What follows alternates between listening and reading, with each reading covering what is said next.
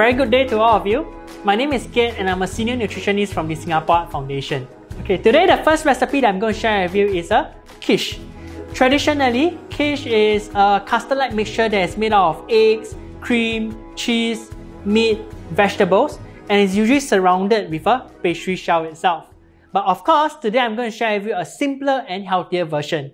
So for the recipes that will be required for today will be your egg, low-fat milk, reduced fat high calcium cheese, cherry tomatoes, and your seasonings such as black pepper and mixed herb. So to prepare, first of all, I'll actually quarter my cherry tomatoes. And I really love cherry tomatoes because it's packed with antioxidants such as lycopene, which is actually very beneficial for our heart. And in fact, lycopene actually is much more easily absorbed by our body after being heated and cooked with the ingredients itself. So I'll just quarter it so that the flavors will be released much more faster and easier while we are actually microwaving the dish. Okay, after you have quartered the cherry tomatoes, all you need to do is to mix in the different ingredients in your egg itself. So I'll need around 1.5 tablespoons of low-fat milk. Okay, around there. Okay, then I'll mix in my herbs. And I love to use mixed herb is because it's a mixture of different types of herb, which really gives it a really good flavor to whatever dish that you're using. It's so convenient. And of course, for someone like me who loves some spiciness in my food, I like to add in a little bit of black pepper so that it provides another flavor, another dimension of flavors into it as well. So once you have added ingredients in it, all you need to do is just to mix it gently. Okay, so the ingredients will be incorporated into the egg mixture. And by doing this, it helps to fluff up the egg so that it will be airy and it will be really smooth and nice to consume it. Okay, so once you have mixed it up, I like to top it off with some cherry tomatoes. I'll just add it right into it. Okay, give it a good stir. Okay, and last but not least, I will top it off with a cheese. And this would be a really good touch because cheese itself provides some additional flavors into it and texture, which is really desirable for like all of us who love to eat cheese in our various dishes itself. So I'll just place it right in and I'll actually place it in the microwave oven. I'll cook it at high power for around 80 seconds. But of course, this would differ depending on the type of microwave that you're using and how you like the texture of your egg to be. Okay, so I'll just put it right in.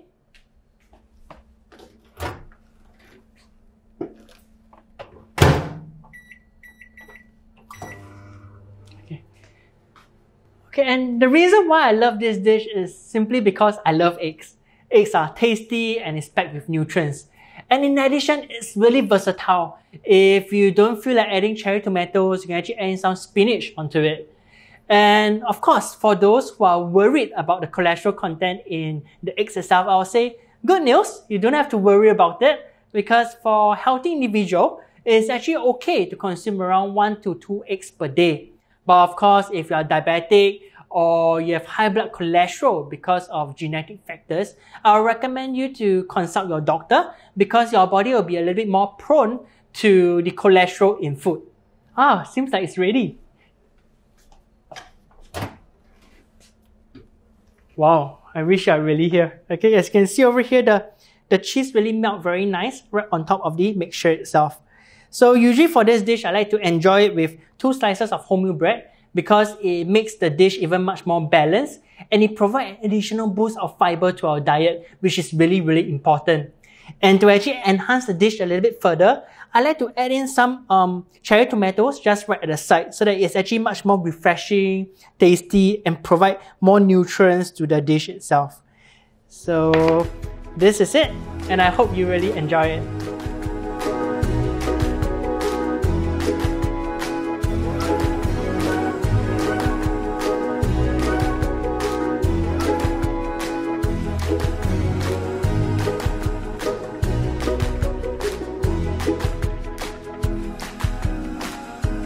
The second recipe that I'm going to share with you today is the red hot snapper with corn, which is actually like a steamed fish with chili sauce and corn to go along with it. To prepare it, first I'll need to do my chili sauce, where I'll just require my chili, my garlic, lime, ginger, and a little bit of lower sodium salt to enhance the flavor.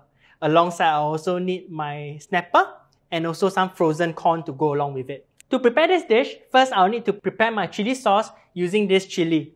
Okay, for chili today, I'm using the bigger chili. But of course, if you prefer something with much more kick in it, one more spicy, you can actually add in some chili padi in it. So I'll just have to cut it smaller so that it will just fit right into my processor itself. Just more. Okay, simple. I will just put it right in. Just tuck it in.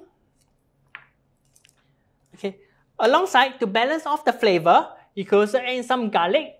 Okay, some garlic, around 3 cloves of garlic, and ginger.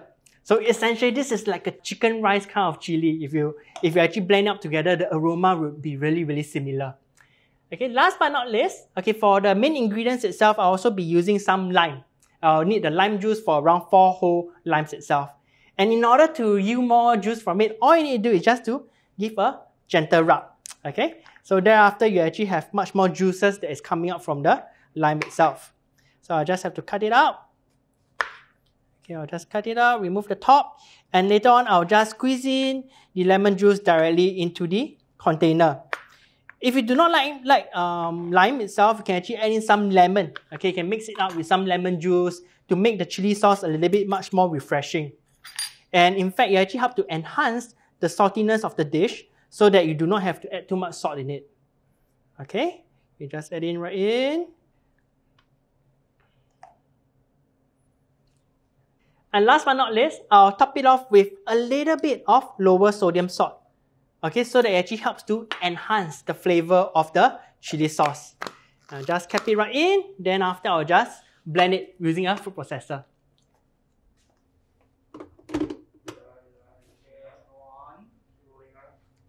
Next, I'll just blend it directly and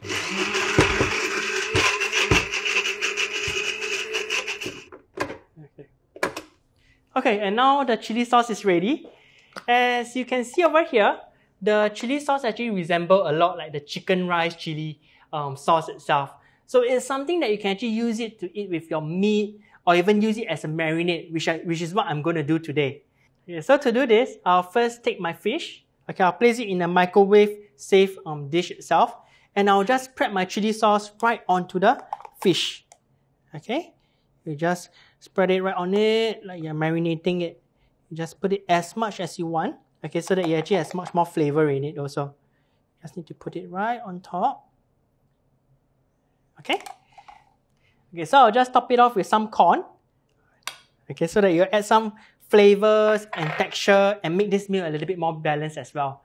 So once it's done, you just top it off. Okay, cover it with a microwave-safe cover so that it helps to trap the steam into it so that the fish will actually remain moist even after microwaving.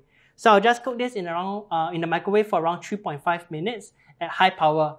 But of course, it also depends on the thickness of the fish as well. If it's thicker, you probably need to cook it slightly a little bit longer. Okay?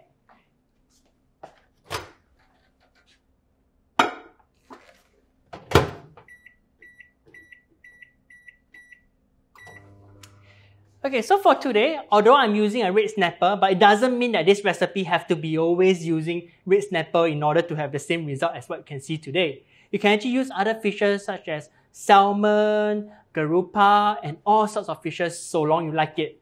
And of course, if you do not like spicy food, you can actually marinate the fish with ginger, garlic, and just top it off with a little bit of lower sodium salt, and it will really taste really good and fresh as well. Wow, you see the colors in it. So all I need to do now is just to plate it on the plate itself. Just right over here. Okay, and I'll just put some corn over it.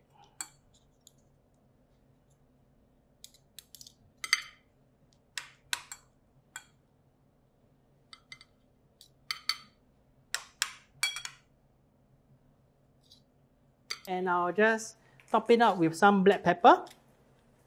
Okay, so that you add in more flavors into it. And we are done. Okay, so to prepare this meal, all you need is a microwave, which you can actually do it in your office pantry or even at the comfort of our home as well. And the reason why I like to add some sweet corn in it is because it helps to add in some texture and flavor into this dish to make it even much more delicious. I hope you like it.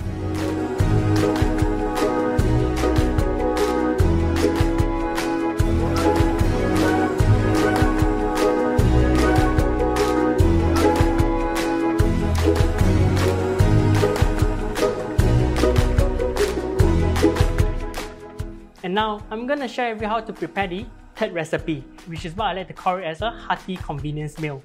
The reason why I call it as a convenience meal is because it's really simple and easy to prepare. All you need is a rice cooker. For the ingredients, we'll require brown rice, unsalted mixed vegetables, mushroom, cabbage, and your seasoning. Okay, as for brown rice, for today I'll be preparing using 1 cup of brown rice. And for brown rice, I like to soak it overnight or at least a couple of hours. Reason being, it makes the brown rice even much more fluffy. And most importantly, it helps to reduce some arsenic content in the brown rice itself. Okay, so this is the brown rice which I soaked earlier. So I'll just add in right into the rice cooker.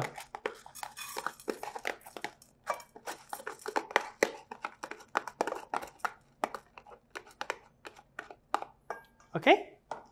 After you have added the rice into the rice cooker, you add in some water in it. So for water, today I'm using around 1 cup of brown rice to 1.5 cup of water itself. The reason being is because later I'll need to account for some moisture that will be coming out from the mushrooms, the unsalted mixed vegetables, and cabbage, which will make the rice really flavorful also. Okay, next I'll actually add in some mixed vegetables. I love this because it's really convenient. You just have to purchase it from a supermarket and can actually toss it right into your meals or different dishes that you are actually preparing on the day.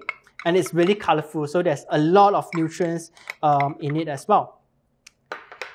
Next, I like to use mushroom because mushroom itself is like a natural flavor enhancer. It contains glutamate, which actually gives it a umami flavor, okay, that will help to elevate the flavor of the rice even much more further. And last but not least, I'll add in some cabbage in the rice as well, because cabbage itself has natural sweetness, which give a really nice touch to the rice after you have cooked it. So once done, you'll just have to put it right into the rice cooker.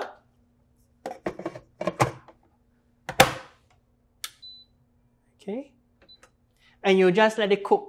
Usually for such meal, it will take around 30 minutes or so, which for me, I think that it's really convenient. Firstly, for rice cooker itself, it doesn't really dirty your kitchen. So cleaning is very simple. And while you're waiting for the rice to be cooked, you can actually do some exercises, or maybe you can just go for a shower. And right after you're done, you can actually enjoy the meal that you have been preparing. Oh, it seems like the rice is ready. Wow, the colors is really nice. Okay, so for the rice itself, you have seen it's almost cooked. So usually before serving, I like to top it off with some seasonings, like black pepper. You can just add it so there's some spiciness into it. I have to add in a little bit. And also, most importantly, I like to add some lower sodium salt into it as well. Okay, you can just add it inside. And the reason why I love lower sodium salt is because it helps to provide that saltiness, but not compromising the amount of sodium in the dish itself. So you just give it a good mix. Okay, as you can see, the rice is actually all glossed up with the different flavors and the colors in the dish. You just give it a good mix, and you can actually enjoy it directly as it is. Okay, and for this dish, it's really versatile. And if you realize, I did not add any meat into this recipe itself, because I want you to try and realize that actually we don't really need the meat to actually enhance the flavor. The various ingredients such as mushroom, cabbage, and even the mixed vegetables will actually help to enhance the flavor of the food. But of course, you could also make it even much more balanced by adding some meat, probably around 10 minutes before the rice is ready. And this would be a really balanced and enjoyable meal that you can try and enjoy at home as well also.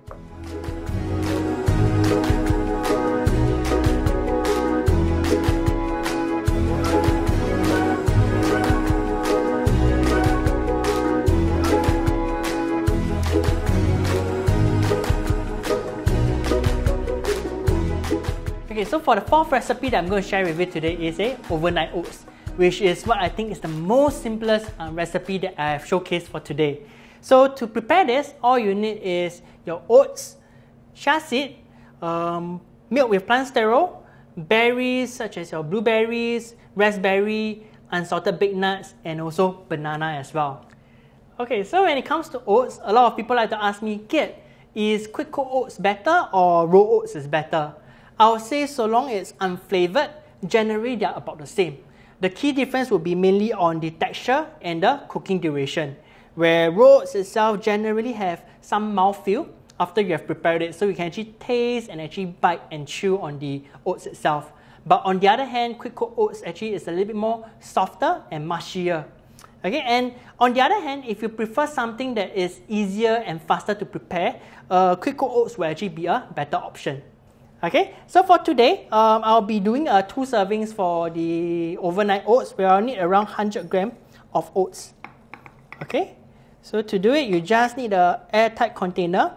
You just pour the oats right into it.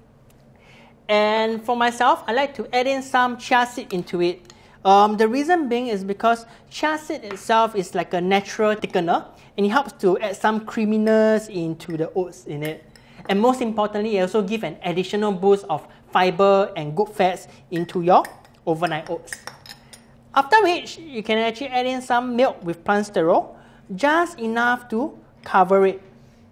Okay, just to cover it will be sufficient. Okay, so for today, the liquid that I'm using is actually a low-fat milk that is fortified with plant sterol, which I personally like it a lot because it not only provides a boost in calcium, but it also comes with plant sterol, which could actually help me to lower my blood cholesterol. But of course, you can also consider other options, such as soy milk, where you can choose the option that does not contain any added sugar and comes with some omega-3, which will actually have some similar benefits as well. Alternatively, if you like additional creaminess to your overnight oats, you can also consider adding low-fat plain yogurt into it as well. Okay, so once you're done, you can actually place this overnight oats into your fridge and just chill it, and you can enjoy it the very next day. So after you chill it overnight, you will notice that a lot of the liquid, or otherwise the milk, has been absorbed into the oats itself. So depending on preference, some would actually enjoy to consume it directly as it is, or otherwise, if you're like me, you can actually thin it a little bit with some milk, so that it's much more easier for you to mix in with your other flavors from your bananas and from your raspberries and other fruits itself. Okay, so usually I like to top it off with some fruits, and for today I'll be using some berries like blueberries. You can just add right into it. Okay, berries, which help to add additional flavors into it. Some raspberry as well. Okay. And I also like to add in some banana into it. Okay, banana actually contains a good source of potassium, which is beneficial for our heart as well. So I'll just add in right into it. Okay, depending on your preference, you can just cut right into it. Okay. Okay, lastly, I like to top it off with some unsalted baked nuts because it helps to add some texture, some crunchiness into the overnight oats, and most importantly, it provides an additional boost of good fats into the overnight oats itself. Okay, so once it's done, you can actually enjoy it right off. You can just scoop and enjoy your overnight oats itself. And the thing that I like about overnight oats is because it's really versatile. Everything is really based on your preference. Like what I've mentioned earlier, if you don't like milk, you can actually consider soy milk or even yogurt. And in fact, you could also enhance the flavor a little bit further by adding some dark cocoa powder if you like chocolatey flavor, or otherwise you can actually stir in some 100% peanut butter as well, which will give the flavor additional dimension as well. So I hope you enjoy it.